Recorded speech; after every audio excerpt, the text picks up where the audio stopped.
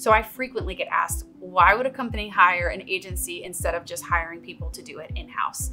And that answer is really easy for me. So when you hire an agency, we'll use Venveo as an example. Our project teams look like we have an account strategist, we have a project manager who keeps things moving. I have an analytics team, I have an ads team, I have a social media team, I have a marketing automation team.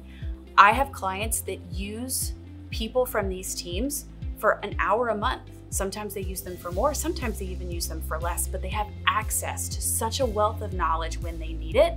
And it's resources that they would never be able to afford to have a full headcount within their organization for that one small need that they have monthly or bi-monthly. Not to mention that we've done this for numerous clients before. So the problem that you're bringing to us, there's a really good chance that either your strategist, your project manager, or someone else on our team has seen it before. We've encountered it and we can help you fix it.